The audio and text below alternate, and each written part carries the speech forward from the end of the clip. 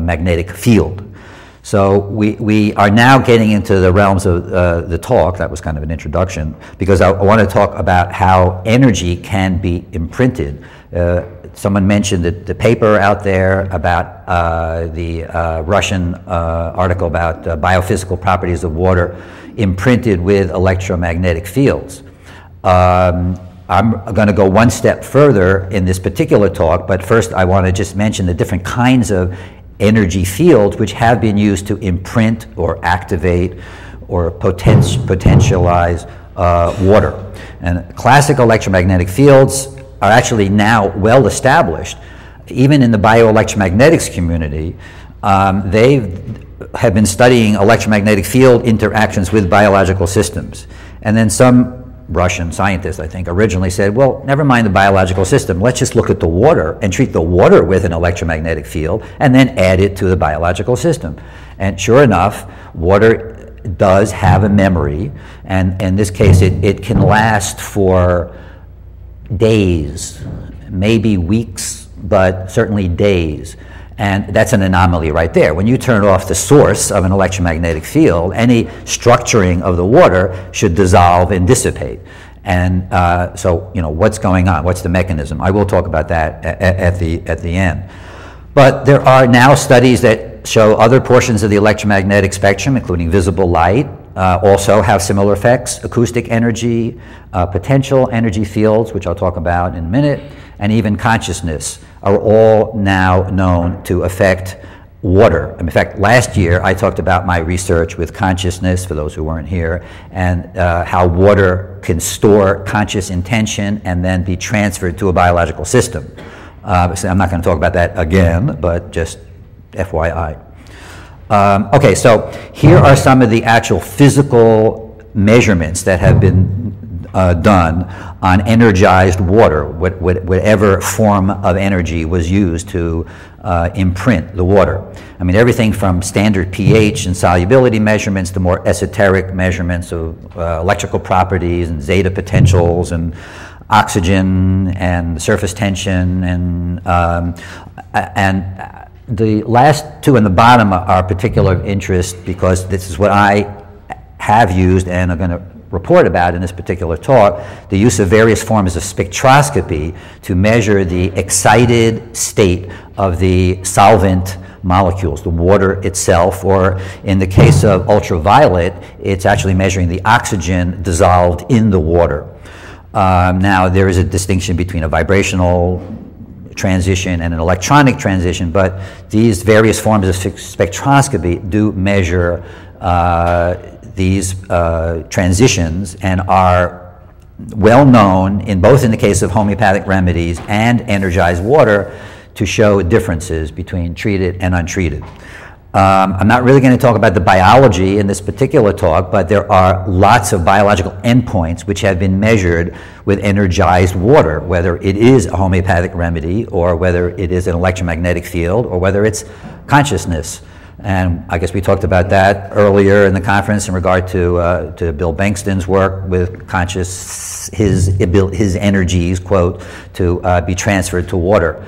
And I think this is an important area because, as Bob John was talking about in the first panel, this is where we can generate products. This is where we can take our subtle energies and our esoteric anomalies and actually transfer information to water and have a stable preparation which can produce biological effects and actually make a product. Okay, so and now I want to get into the meat of what I'm talking about today, and what I want to talk about is non-classical forms of electromagnetic fields and their role in imprinting water.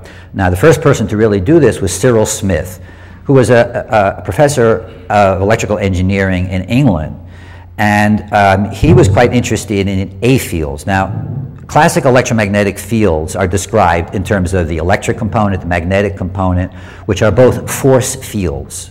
You know, you really have to, you know, they produce a force and they have a macroscopic effect on matter, which is well known. But in the original mathematical equations, they realized that they needed to introduce another term, the magnetic vector potential, or the A field, to really accurately describe the interaction of electromagnetic fields with matter. Now, A fields were thought to be a mathematical construct for many, many years, but it was only relatively recently where they actually measured a macroscopic effect of A fields and were able to show that an A field does affect the spin of an electron. Okay, so Cyril Smith's work aside, we're going to go into my work where I actually used ultraviolet spectroscopy, measured energized water. In this case, the energy was generated from a particular setup, which I will talk in a minute, and I'm going to show that right now. Well, okay, so this is an example of the kind of effect that you see with homeopathy, where the ultraviolet spectra of the control is the upper graph, and in this case there was a decrease in the spectra. Depending on the kind of energized water you get a different phenomena at different regions of the spectra between 200 and 240 nanometers. So this is some previous work. In the present work, what I did was I wanted to compare the classical electromagnetic fields with the non-classical, in this case a force-free field. So we have an experimental setup which will allow us to cancel all the electric and magnetic force fields using a bifilar coil in contrast to a solenoid coil. Okay, and the experimental setup is based on of a bifilar coil is based on the concept where you have equal and opposing currents, which cancel the magnetic and electric force fields associated with electromagnetic energy. This concept has been used by others, not in terms of information imprinting in water, but has been used to generate anti-gravity. And this is like another whole topic, but these kinds of anti-parallel configurations produce effects where you can actually measure the weight of an object and it decreases.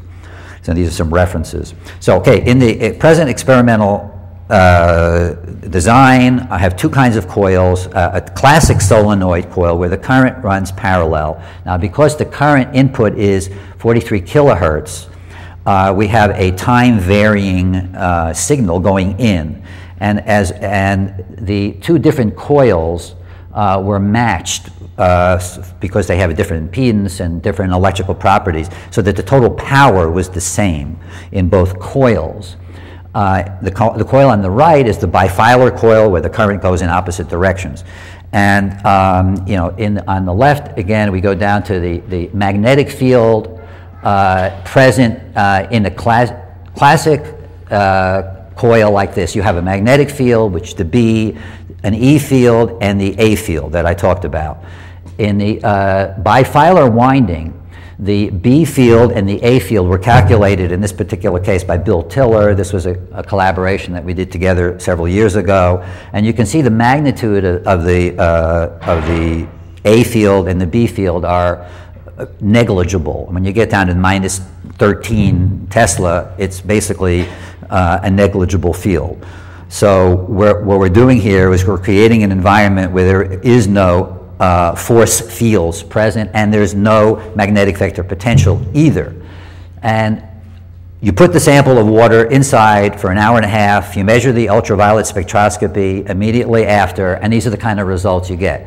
On the upper 6 separate experiments, the upper graph represents the experiments with the classical solenoid coil, and you can see that the values vary, plus or minus 0.05 around the zero.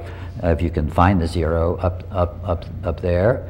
And here, the zero is here, and in the case of the bifilar coil, you always produce a negative change in the absorption spectra. That suggests that there's less oxygen, and that might be due to change in the oxygen itself. It might be due to the ability of the structuring of the water to protect the oxygen so that it's more entrapped within the structuring, so that you can't measure